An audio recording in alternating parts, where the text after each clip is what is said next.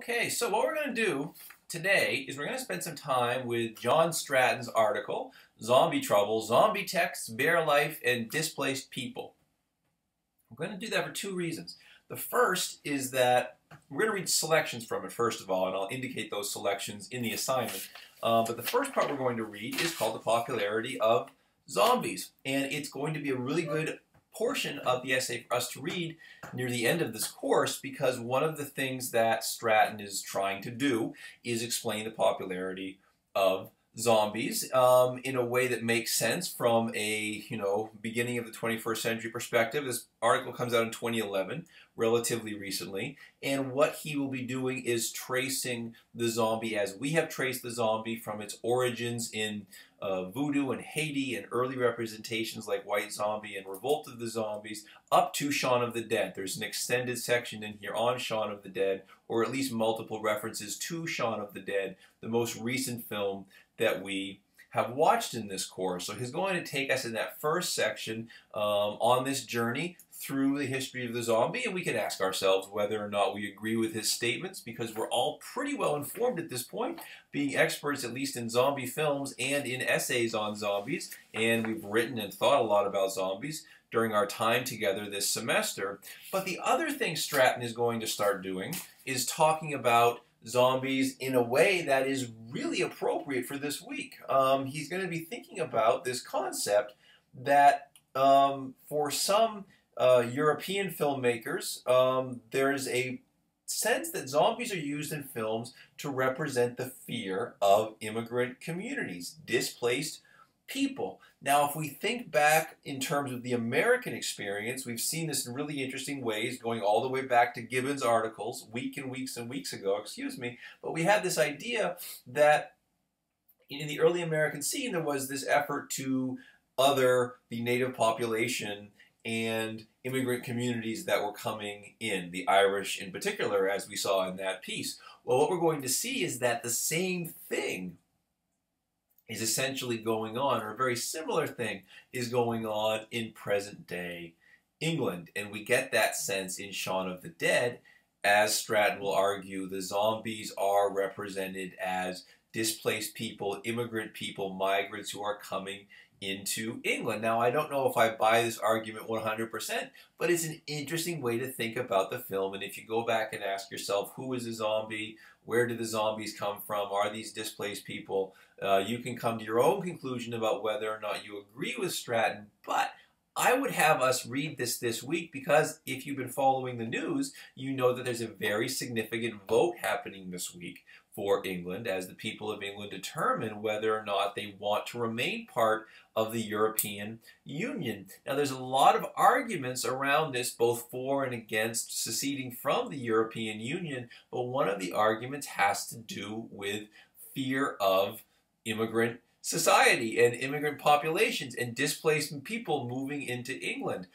So much so that we've seen a tragedy this week in which there was a murder, and the murderer used this anxiety to justify his murder of an elected member to Parliament in England. So it's a really hot topic right at the moment, and Stratton's article is interesting because one of the things that it does is it aligns the modern day zombie, at least in terms of a film like Shaun of the Dead, with this fear of immigrant communities in England coming in from other parts of Europe. Now, this is an anxiety that we haven't thought much about or talked much about in this class, simply because it hasn't been all that significant in terms of our discussions to the zombie films we've been watching so far this term. And as we've been thinking about zombies as an extension or development of the Gothic imagination in the United States. All right, and we thought about that for weeks and weeks and weeks and weeks. Really, the first 3 weeks of this class were largely taken up with that idea. But now what we're starting to get, I think, is a sense of the zombie as a global phenomenon, and how does the zombie start to change when we think about it as a global phenomenon? Well, it's not that we're going to be abandoning American stories anytime soon. In fact, as soon as we get into Cabin in the Woods and The Walking Dead and iZombie, we will be decidedly back in an American context. But one of the great things about Shaun of the Dead, one of the great things about Stratton's article is that it tries to connect the modern day zombie film with this fear of invading forces coming from elsewhere that have the capacity to change society. And as Gibbons told us at the very beginning of this class, that is one of the key early Gothic concerns for storytellers in the United States. And so it has been a prime staple for Gothic storytelling. So one of the interesting things here is that the implication of Stratton's article seems to be that when you have displaced people, when you have populations that are kind of unmoored and sent wandering around the globe, as has been the case, for example, with Syria over the past, the recent history certainly, but a lot of debate about the Syrian refugees recently, it creates this context that is ripe for Gothic storytelling, or at least this ongoing concern with people who, for reasons that may not be justified at all, are scared of displaced populations, displaced people, things like that.